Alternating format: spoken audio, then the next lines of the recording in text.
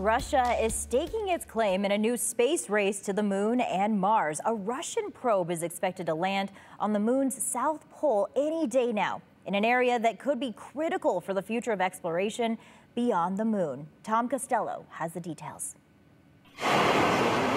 Now orbiting the moon, Luna 25 is Russia's first robotic lunar mission in nearly 50 years.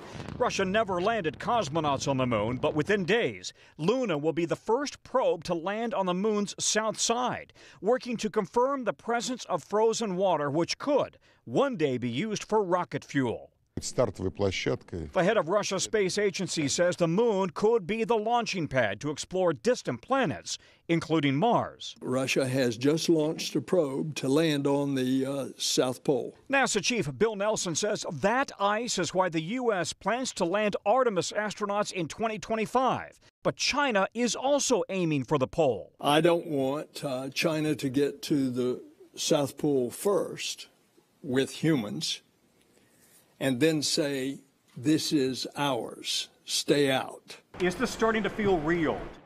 That's real. That's it. It's starting to feel very, very real. At the Kennedy Space Center, the Artemis II astronauts, the first crew who will orbit the moon since Apollo, have now inspected the Orion spaceship that will take them there next year. We're all smiles, of course. It's pretty inspiring moment. NASA's goal, similar to what Russia and China are planning. Ultimately, NASA wants to create an Artemis base camp on the moon and use that to go to Mars.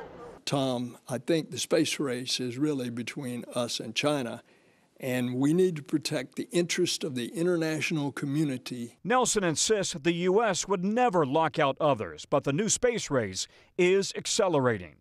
Tom Costello, NBC News at the Kennedy Space Center.